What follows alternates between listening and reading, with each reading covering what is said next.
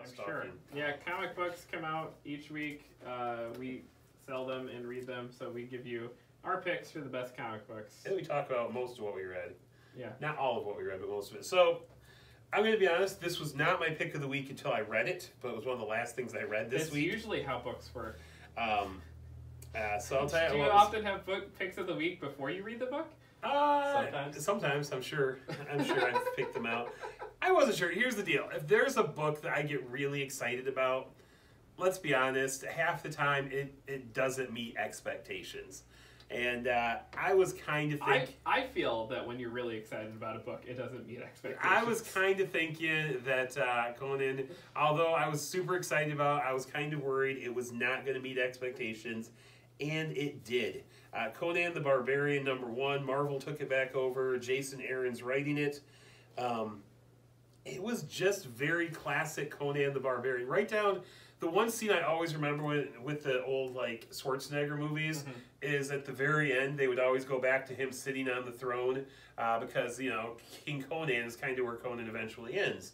And so as this comic started, you started with the birth of Conan, and then you immediately jumped ahead to like old man Conan sitting on the throne, and then they kind of jumped earlier and told the story to get to where we're going with it. Just sounds weird when you say Conan sitting on the throne. Not what I'm picturing. Anyway, I opened that up for you, Bobby. Yeah. Sorry, every once in a while. Oh gosh. Anyway, so but yeah, so I was geeked from the very second panel there. I knew it was heading in a good spot. It's classic kind of sword and sorcery stuff. It's what you expect Conan the Barbarian to fight. He's in the pits fighting, then he's fighting a witch, then he's fighting like zombie skeletons. So it kind of headed off, had a great twist at the end.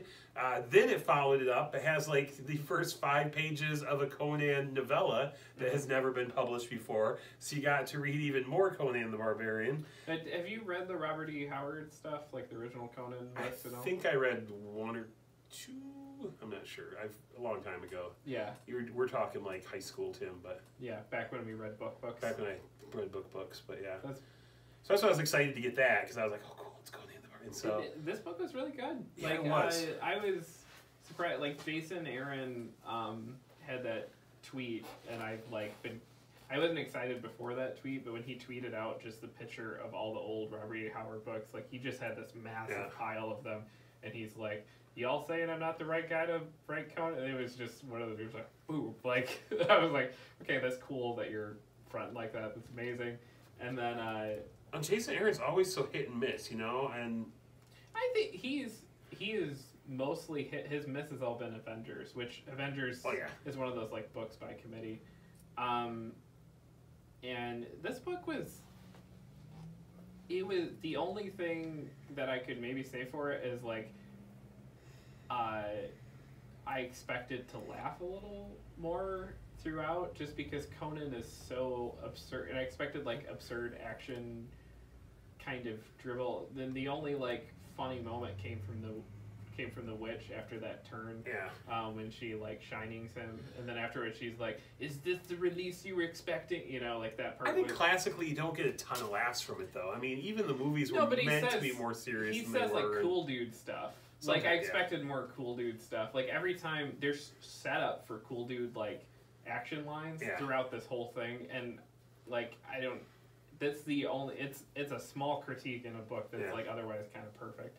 Because it's a Conan-esque Conan book, and I was a little worried when Marvel was doing it, and it's Disney now, and I was like, like Conan's gotta fuck. Like, is that gonna happen? And it does. It does. There's a lot of that going on here. So he hops in bed with the witch. Yeah, doesn't know she's a witch. See, I forgot about this coming out, and I didn't grab it because we had that weird thing of like, you get to grab books like a week and a half ago, and I forgot, and I'm gonna take it home. And I hate to check it out. You'll actually really I was so excited. Enjoy it, I'm really excited about Marvel having it now. So they've got the other Conan book coming out, and then they've got another book coming out in the universe that they kind of advertised at the end of it. What I'm hearing is like we're gonna get Conan integrated in with like the Avengers and stuff like that is what the like long play is of this, and I don't know how I feel about that. I don't really like that, but again, I guess I'll see how it goes. I'll see where they take it. Might be one of those weird things that just works, though. You know, I mean, but it's like he just feels like another Thor, so I don't. Or like, Hercules, when you get Hercules integrated in, so yeah, occasionally. Well, it's like I don't know if we need Thor and Conan operate like breathing the same air. Like that's a little samey for me, but you know. But no, it's a Conan book, but it is. I felt very close to a perfect Conan book, and it was definitely. I was leaning towards something else, and I read that, and I was like, oh, this just hands down is the pick this week. So I truly loved it. I'm excited. I guess it's going to be every 2 weeks at least for the time being. So because that's what Marvel does to me.